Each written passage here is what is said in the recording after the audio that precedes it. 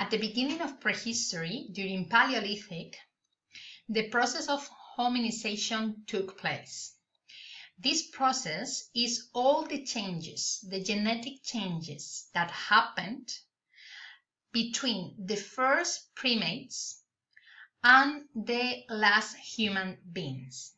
So, the first thing that we need to know is that primates, is a group of mammals, and in this group of mammals we have the human beings, and we have two another animals like the monkeys, for example, gorillas or chimps.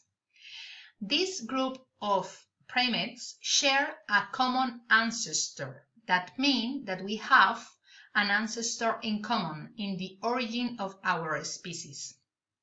But from this common ancestor to the present day, we are going to find several different species, not only of monkeys.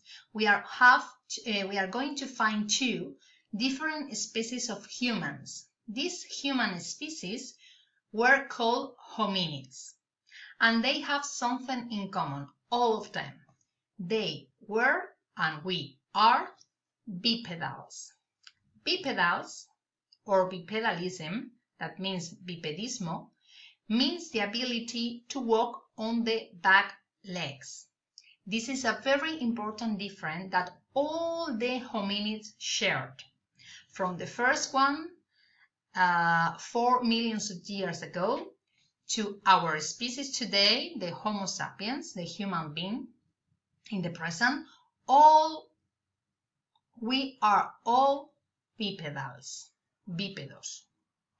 So, if we look at another primate, for example, a gorilla, we are going to see that we have a lot of differences in our body. This difference is, they are the consequences of this process of hominization. So, look at, for example, the spine. The spine is straight, but in a gorilla, the spine is not straight, it's an inclining spine. That means that the shape of our skull is going to be different, and the same with the shape of our pelvis. For example, thanks to the bipedalism, we have a straight position. These straight positions allows this straight spine and a perfect balanced skull or head. That means that the head is round and is perfectly in balance on the top of the spine. In a gorilla, because they use the arms to walk, the spine is inclined.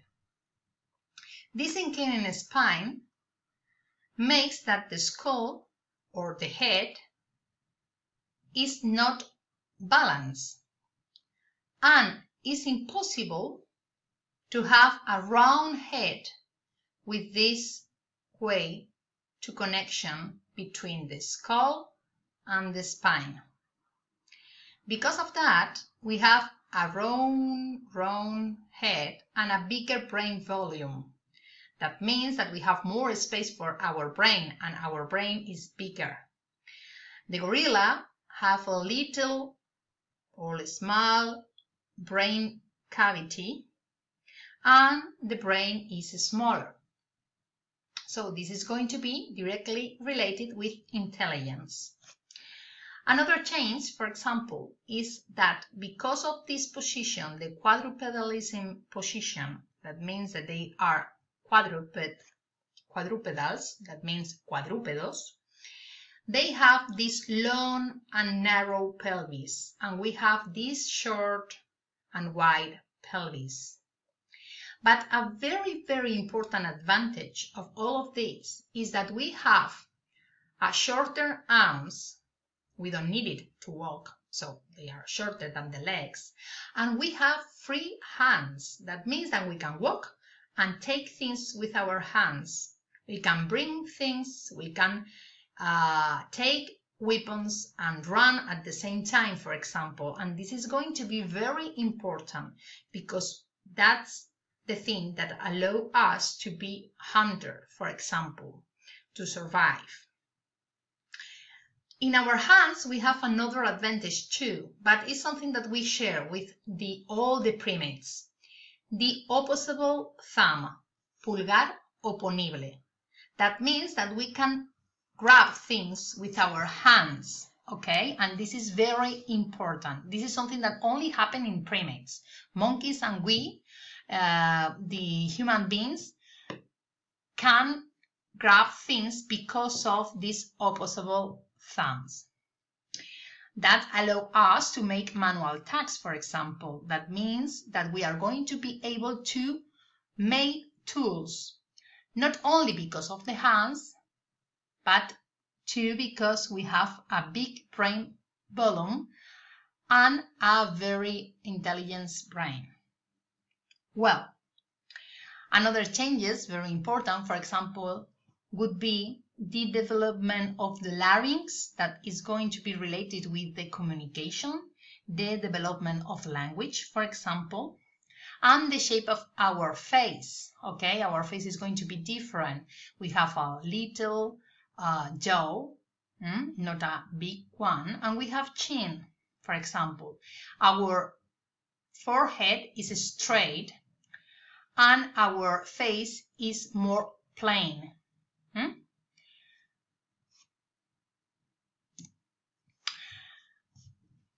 In all of this process, we are going to find a lot of different species of hominisation.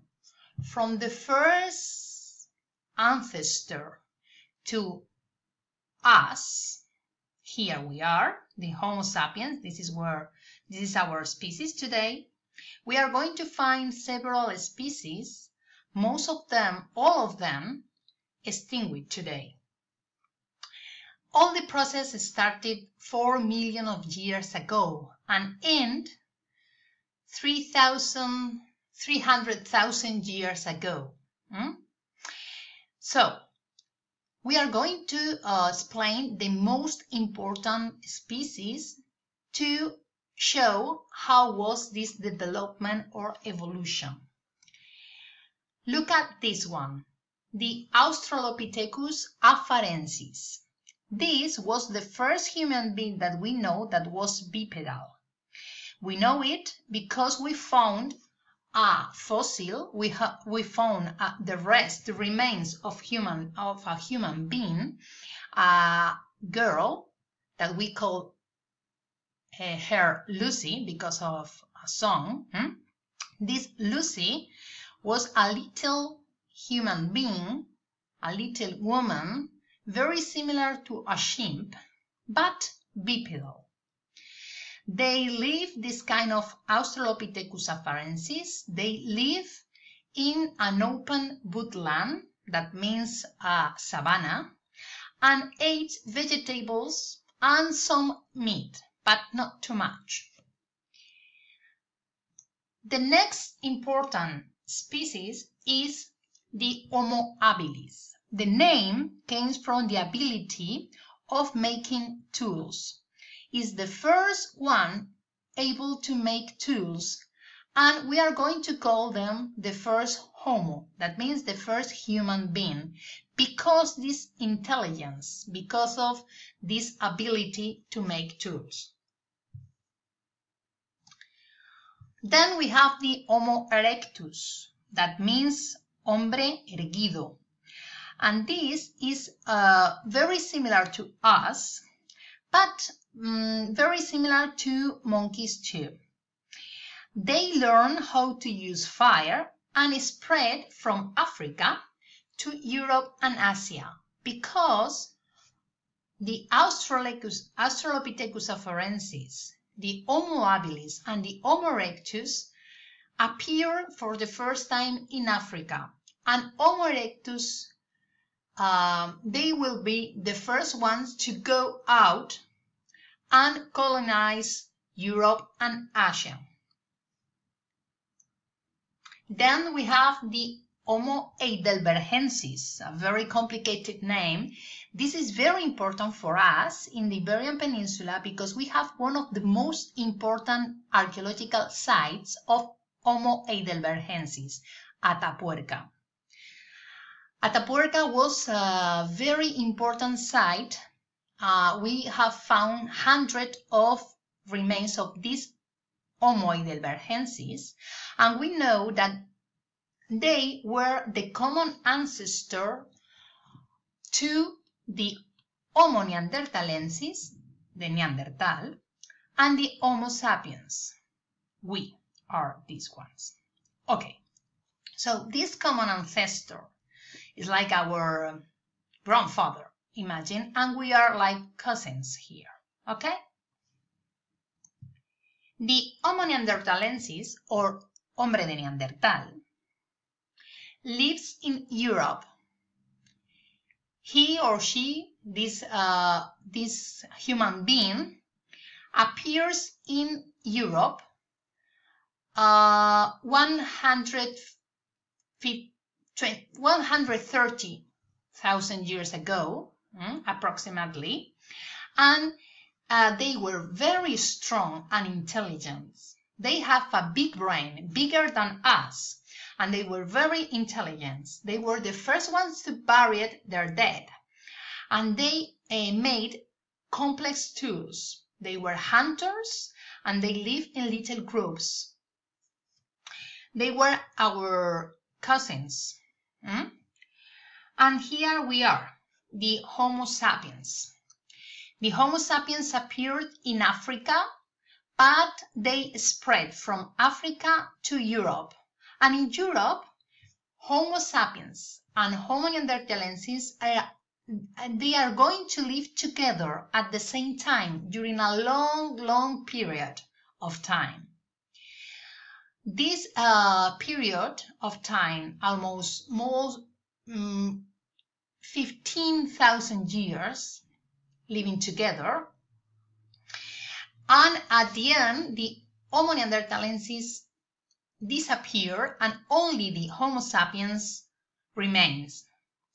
The Homo sapiens, we are the Homo sapiens. We are exactly the same from the first time that we appear in Europe. We are exactly the same. This is very important. The Homo sapien has not changed, okay? So they were as clever as we are because they were the same that we are. Well, the Homo sapiens spread across all the continents, all over the world, and they were responsible for the first art. We are clever at the same way that the Neanderthalensis were, and we survived to the change of the climate, and we are the only human beings that remains from all these species.